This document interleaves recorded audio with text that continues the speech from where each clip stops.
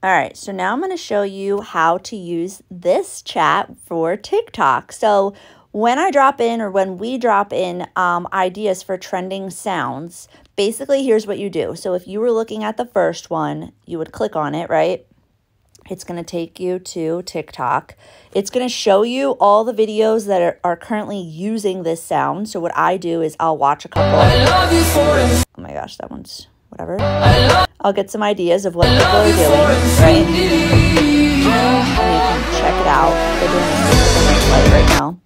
If you don't want to do the video and you want to do it with our products, for example, what you'll do is save the sound to your favorites, right? You'll go and you can create your own. So say I was doing it with, I have this video that I just made last night. If I was doing it with this, I can go to, hold on. Okay, say I was doing it on this one. Hold on. Actually, that one works good. Okay, I could go here, click on favorites, click on the infinity, and then I can put whatever words I want, but they're pushing this sound. Does that make sense? Hopefully you guys can hear me. So yeah, they're pushing this sound out. So obviously this is an older video, but you could make a video.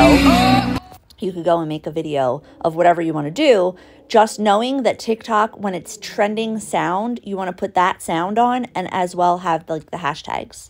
Hope that helps.